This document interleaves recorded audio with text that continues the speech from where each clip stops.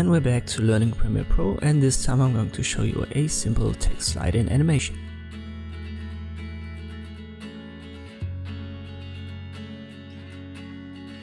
First I'm going to create a background, so right click new item like video, and I use the default size for YouTube videos 1920 x 1080. I click on OK and drag it into my timeline. You could also use a video as a background, so it doesn't really matter, it's just for this tutorial. And I resize that background a little bit, 10 seconds should be enough. I press T for the type tool, or you can click on the T icon, type in something into your preview window.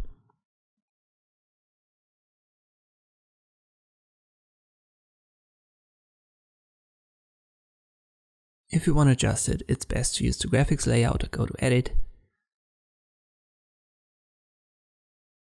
And there you can pick, for example, a color with the eyedropper tool.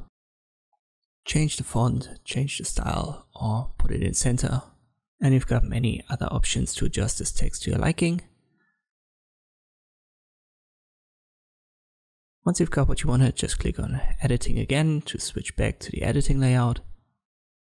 Resize your text element in the timeline so that it has the same duration as the background. And now we'll create this line, this vertical line that you've seen in the intro. Just right click new item color matte and use the same color with the eyedropper tool as your text has. Put it into the timeline, resize it. Now we need effect controls. If you can't find that, go to window, click on it and uncheck uniform scale. The height, it needs to be bigger than your text, so in this case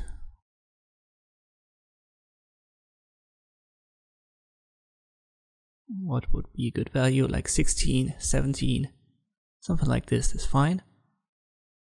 The scale width, let me go to 1 and you can see it's a little bit too thin. For this font and style, I guess 2 would be fine, 5 would be way too big. So find something that you like, for me it's 17 and 2. Now adjust the position that you're on the left hand side of the text, something like this.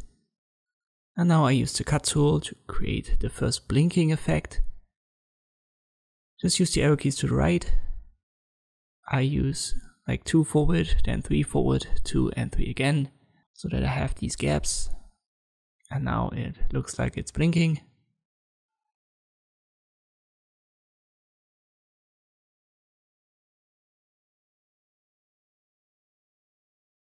And now I want to move it to the right hand side, so we need an animation for that.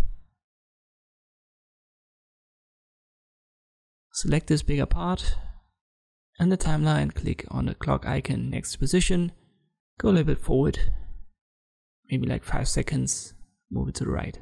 A new keyframe is automatically generated. Let me go back and I'll run it. But that's way too slow, so I'll have to reposition this keyframe a little bit and make it faster. So it blinks and then it moves from left to right. And the speed should be fine.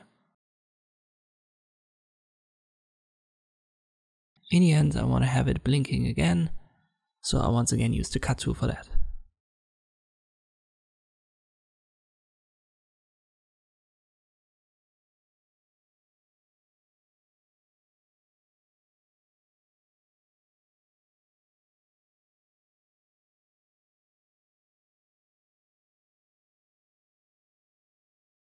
So it blinks, it moves to the right hand side and then blinks again, and then I want it to be non-visible for now. Don't worry about the part here on the right hand side, we'll need that afterwards. For now the text is just static, so let us use a cropping effect and drag and drop it on the text element. Once again, if you don't see the effects, go to window, click on it, and here's the cropping. But you can only see it when you've got the text element active, so make sure that you've clicked on that. Alright, let us go to the starting position where our vertical line moves. You can find it with the first keyframe. We'll switch back to the text element, find the cropping, and we need to right crop. And start right here at around 93, 92%. So that's where we don't see any text. Start the animation with the clock icon and then go forward with the arrow keys to the right. And every time you go forward one step, just decrease the crop for the right, but not too much. In this case, 91 is good for the next keyframe.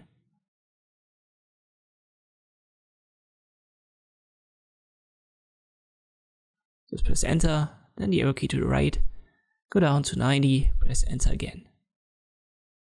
So that's what you have to do now. Go always one step forward with the arrow keys and then adjust the cropping so that it fits. And you only want to have the text visible on the left hand side of your vertical line. So if you go too far, just get up with the percentage for the cropping of the right once more. So you can see it takes a little bit of time to achieve this effect, even though it's easy to do.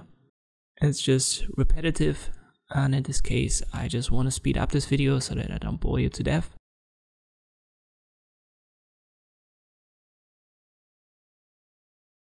Alright, so now we've reached the end and we can roll the clip. So it blinks and then moves from left to right, the text is revealed, it blinks again and then it's off. If you want to reverse it, it's the same process, but you'll obviously have to crank up the cropping on the right hand side with every keyframe, with every step forward. So let me show you this as well. At first we want to create the blinking effect once more. So use the cut tool again. I use 2 frames and then 3 frames for the gaps. Then go to the starting position, start the animation right here. Then drag the position to the left hand side. A new keyframe is automatically generated for the end. It's a good idea to also use temporal interpolation and ease it in. It makes it a little bit smoother. By default it's just a linear animation, so that's a nice little detail. And next we'll create a blinking effect in the ends and then it's going to turn off fully.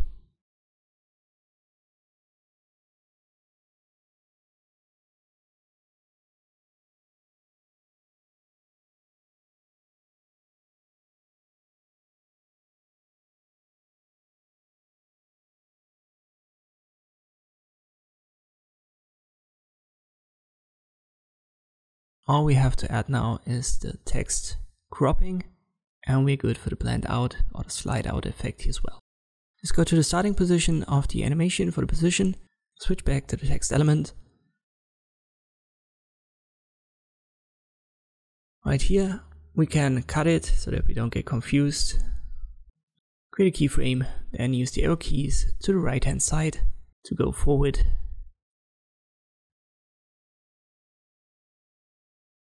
And then adjust the cropping. So in this case we need to go up with the percentage so that all of the stuff on the right hand side of this vertical line is covered by the crop, and it's going to conceal the text.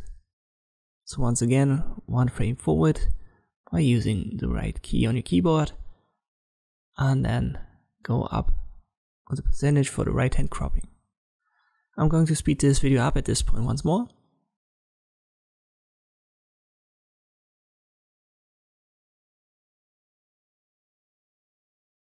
Alright, and we've got it fully covered.